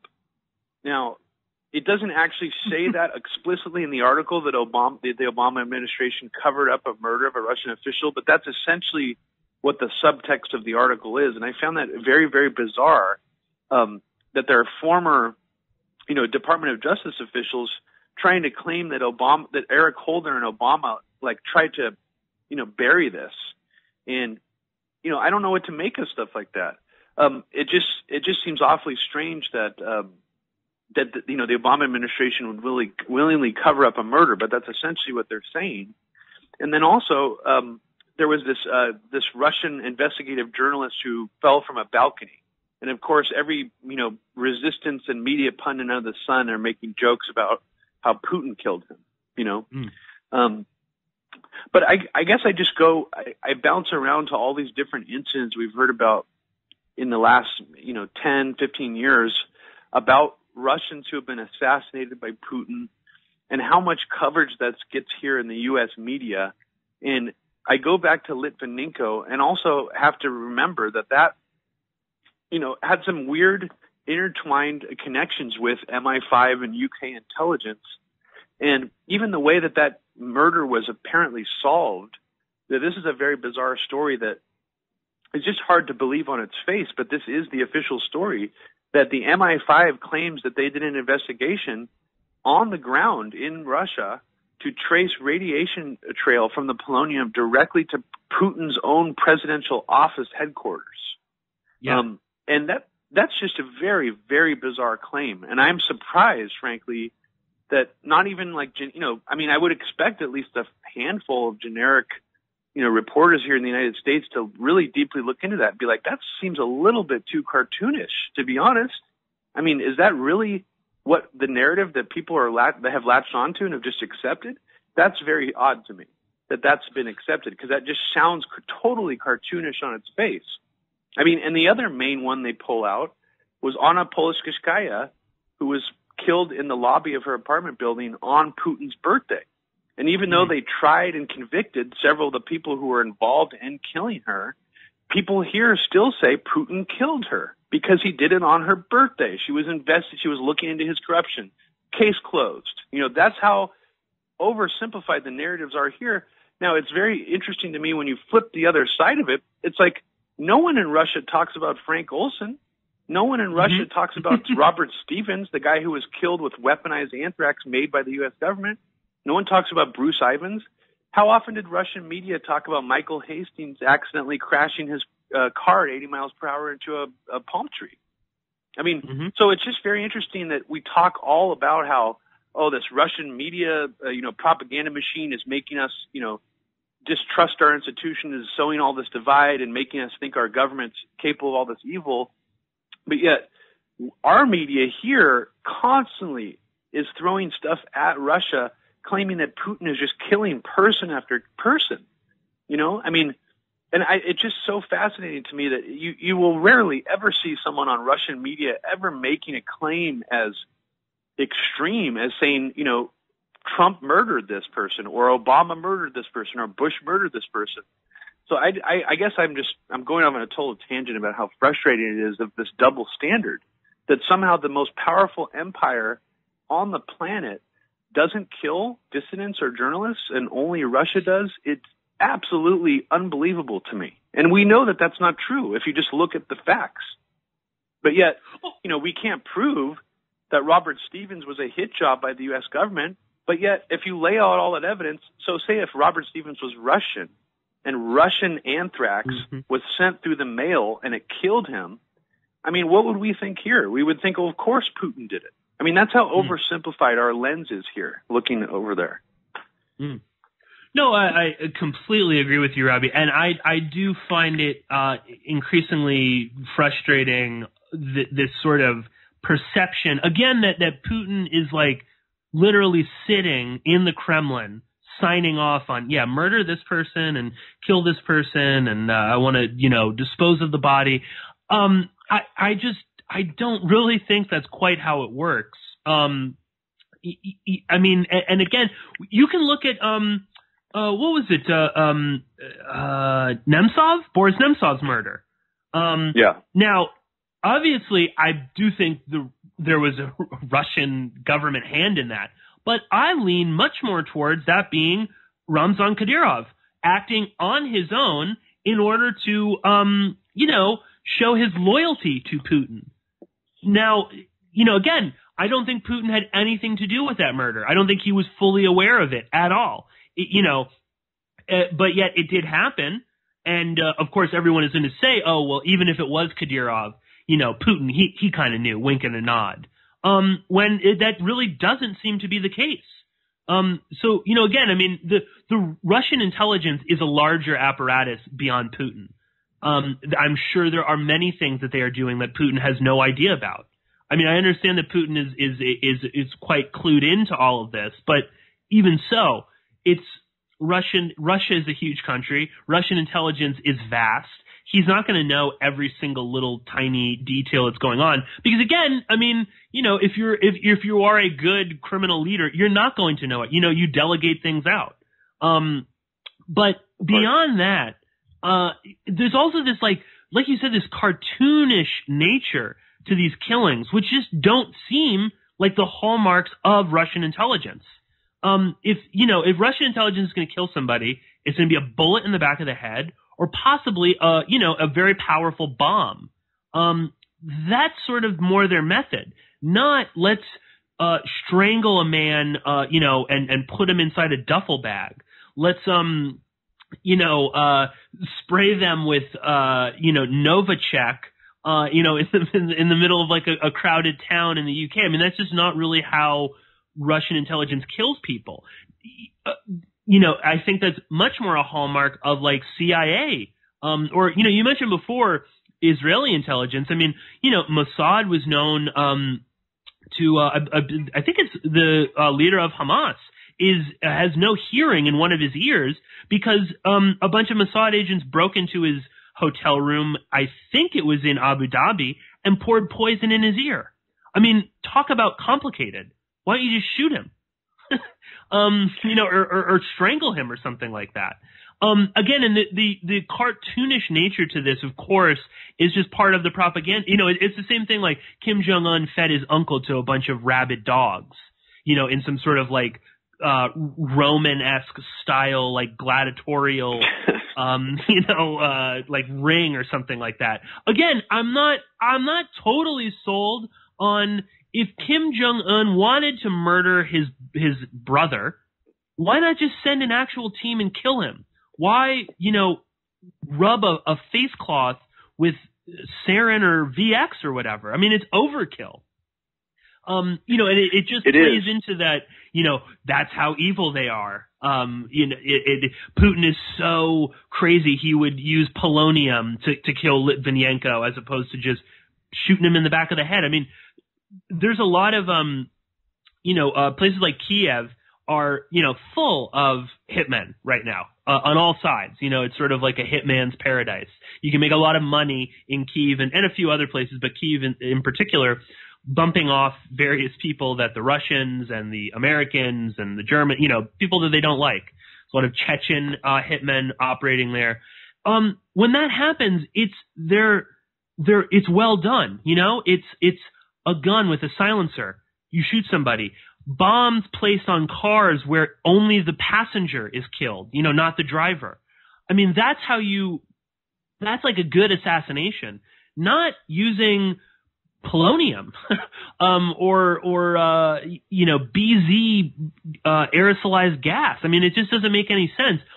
All it really does is just sort of create this image of Putin as the sort of ultimate. Again, I mean, it's like Assad is like Hitler because he used chlorine gas.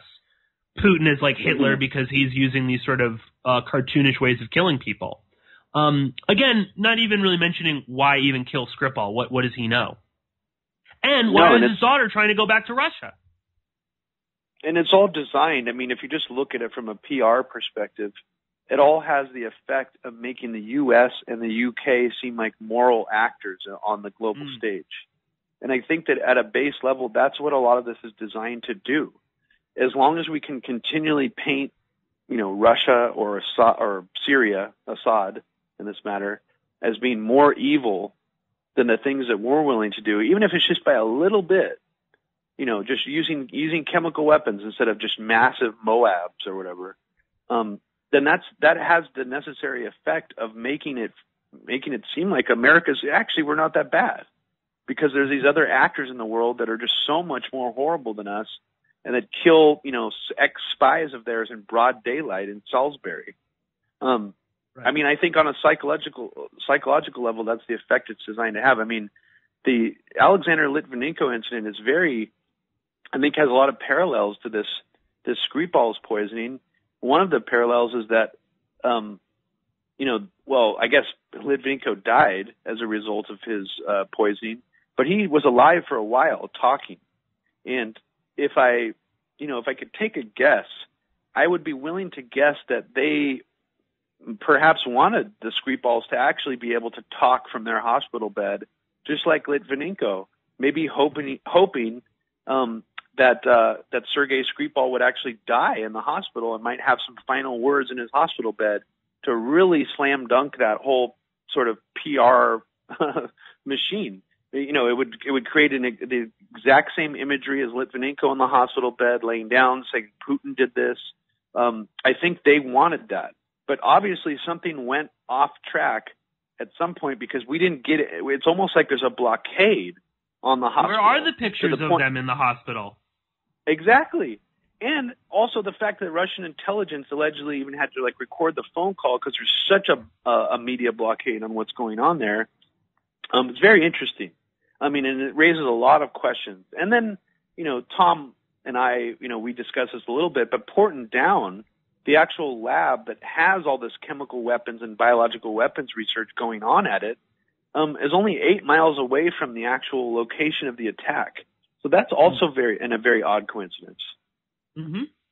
Right. Again, it's not like a smoking gun, but it's just sort of, of all the gin joints in the world, they just happen to pick Salisbury, which is right next to Porton Down. It does. And again, if 2 American spies were killed in a Russian park down the road from Russia's Porton Down, of course, come on, we would all be wondering these sorts of questions. That's why I think it's. I was just going to say that's why it's dangerous for the establishment to be putting out essentially what are conspiracy theories. It's dangerous for them in the sense that people can, use that same conspiracy or speculative logic and look at it from the other side and be like, well, wait, I even hear mainstream media figures now, not using the term false flag necessarily, but alluding to the fact that the, Assad chemical weapons attack that just happened could be a false flag. And I think that's part of what happens when you start amping up the conspiracy theories from the establishment side, from the UK side, from the US side, is they can come back at you and actually, alternate conspiracies can come into the mix and destroy your narratives more easily. So it's a very strange era that we're in right now, in terms of, this disinformation, information wars. Even just going back to this BZ claim that Sergei Lavrov said, was that just him throwing something at the wall to see what stuck? Or is this a strategic alternate narrative that has some legs, or is he telling the truth? I mean, it's really hard to tell what's going on right now. And I'm not saying it's the fault of Russian propaganda or anything like that. I think it's very much the fault of the U.S. is in some kind of serious decline. Their empire is, they're hurting, and they're trying to throw everything at the wall to see what sticks too. So it's so going back to what you said at the very beginning of this broadcast, I do think that this desperation that we're seeing coming out of the media class here in the government here about Russia is a sign that we are in severe decline, essentially. Oh, absolutely. And I think that we're in such a decline that countries like the UK and also particularly France are viewing this as an opening. And that's why we see Macron taking credit for everything in Syria that's happened. That's why we see Theresa May, giving this what she gave like a 3-hour speech to Parliament about the Syrian airstrikes and how this is linked to Skripal. That's why we've seen, some most likely MI5, MI6, terrorist bombings, or orchestrated terrorist bombings in the UK, to prop up May. And I think to sort of, again, there is this opening, towards maybe something of a multipolar world. But it's like you said, it's quite disturbing. And I guess, Robbie, to kind of bring it back, because again, I don't think World War III is necessarily going to start over the Skripal poisoning, but there is something quite terrifying that they would go to that level of poisoning people like this, and conceivably exposing God only knows how many people to this. I mean, it does seem as if it was fairly contained. Even though that kind of raises questions about, well, how were they poisoned then? Shouldn't there be other people that are affected by this, which sort of lends credence to the idea that this is not what it seems. But this to me is kind of more terrifying, that they're willing to go to a level like that in order to, stick it to the Russians. Because, I mean, it's not as if, what are we going to do? Invade? Is Theresa May going to invade Moscow over this? No, I mean, what did they do? They expelled some spies. That's about it.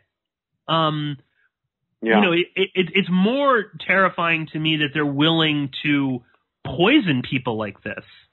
And I don't know. I mean, I don't want to be too doom and gloom, but I can only assume we haven't seen the end of this. Any thoughts on that, Robbie? No, I think you're right. It is a very unprecedented. I mean, in terms of this era we're in right now, that there's this cluster F in Syria happening, and that this happens now. I think it's extremely terrifying, and someone is playing very fast and loose with these tactics right now. And yes, while I do think the idea of World War III in terms of striking a few apparently chemical weapons facilities in Syria, leading to World War III is perhaps hyperbolic. I think that this Skripal incident and whoever conducted this attack, if it even was an attack, that to me has much more of a possibility of tipping us over the edge into some kind of escalated scenario. And by that, I don't necessarily mean like a nuclear war. I just mean some kind of hot war with Russia or things escalating in Syria to a point that we won't be able to pull back. And yeah, it's very, very frightening. And I just hope that, there's enough skeptical people out there. There seems to be plenty of skepticism out there about these repeating chemical weapons attack in Syria, which is good.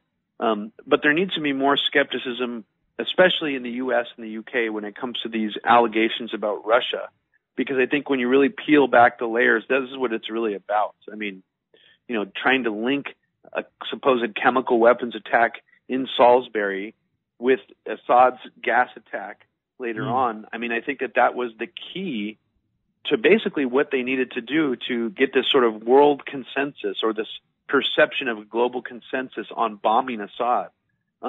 If Salisbury did not happen, I highly doubt that we would have seen the French, UK, and US coalition bombing Syria. I have a feeling that it might have just, might not even been able to cohere the way that it did. And it does, and the whole idea of like, where does Trump fit into all this? I'm still very confused about that because, everyone's out there saying that Trump ran on a pro-peace platform and that he's anti-intervention and all this crap, which I think is frankly just reading tea leaves, Rorschach politics. People just heard what they wanted to hear. This guy also said he wanted to bomb the S out of everybody. He wanted to bomb everything until there's nothing left. He was a bloodthirsty, total war hawk, talking out both sides of his mouth. But yet, everybody who claims to be anti-war right now, they're not going after Trump that hard for this. And I find that particularly strange because even Theresa May put a part in her speech where she said this is not about regime change. This is not going to be a sustained effort. She knows, she's smart enough to know that people in the UK don't want regime change for the most part.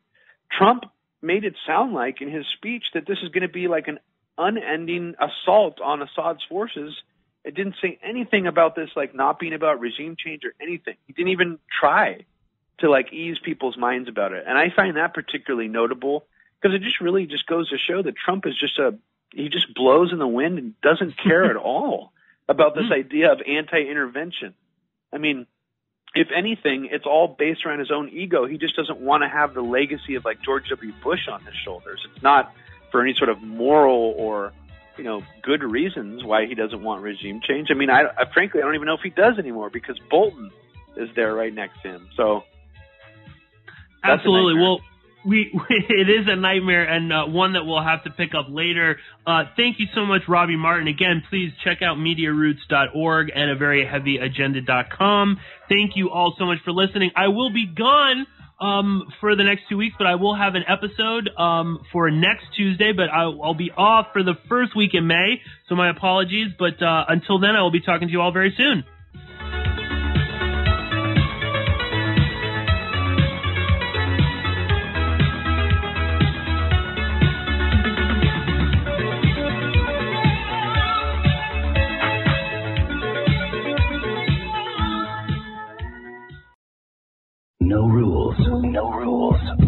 taboo topics. No taboo topics. No fear of doom. No fear of doom. We are American Freedom Radio. American Freedom Radio.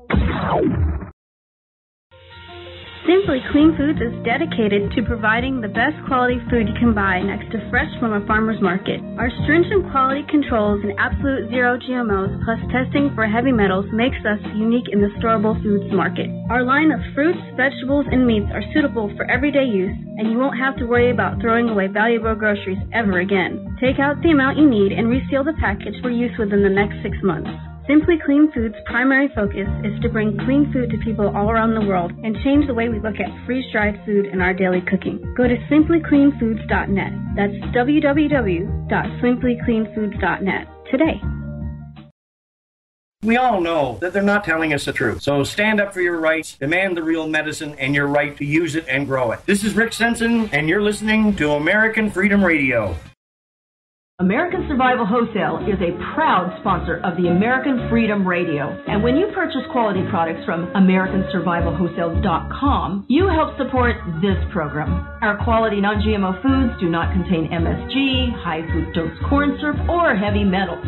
At American Survival Wholesale, you can choose from over 8,000 quality products, including self-defense weapons, bug-out bags, and long-term storable food at wholesale prices. We also have custom food packs available, including gluten-free, dairy-free, and vegetarian packs. If we don't have it, you don't need it. American Survival Wholesale is a veteran-owned and operated company which also supports our veterans in need, and we are very active in disaster relief. If you would like to become a distributor, please email us at bugoutamerica@usa.com or call 818-720-0759. We offer free consultations to answer all your questions. Do it today while things are calm. That's AmericanSurvivalWholesale.com. Assassination. You know what's interesting about assassination? Well, not only does it change those popularity polls in a big hurry, but it's also interesting to notice who it is we assassinate. You ever notice who it is? Stop to think of who it is we kill. It's always people who've told us to live together in harmony and try to love one another. Jesus, Gandhi, Lincoln, John Kennedy, Bobby Kennedy, Martin Luther King, Medgar Evers, Malcolm X, John Lennon. They all said, try to live together peacefully. Bam! Right in the head. Apparently we're not ready for that. Yeah, that's difficult behavior for us. We're too busy sitting around trying to think up ways to kill each other. Here's one we came up with. It's efficient, too. Genocide, you know? Killing large numbers of people simply because they don't look like you, they don't talk like you, and they don't have the same kind of hats you do. You ever notice that anytime you see two groups of people who really hate each other, chances are good they're wearing different kind of hats. Keep an eye on that. It might be important. You're listening to AmericanFreedomRadio.com, the network who perseveres in delivering intelligent debate, constructive dialogue with true independence. The freedom to broadcast the truth is not free at all. So what is American Freedom Radio worth to you? The empowering information with fun, honest and pure integrity behind it provides an example to follow, friendships to flourish, with the moral altruism that pulls no punches. The hosts sacrifice and show remarkable discipline in their duty to deliver quality radio in service to the community with strength, wisdom, and loyalty. The founders of AFR wish to thank you personally for sharing your views and insights to make the best radio and alternative media. Now it's time for you to give something back and play a vital role in the future of America. Be as generous with us as we've been with you. Click on the donate banner at AmericanFreedomRadio.com or volunteer by emailing AmericanFreedomRadio@ymail.com. Vaccine, psychotropic drugs, and artillery batteries not included. Launch sequence initiated. We're now in the approach phase. Everything looking good. Going good. 5, right, copy. 3, 2, 1.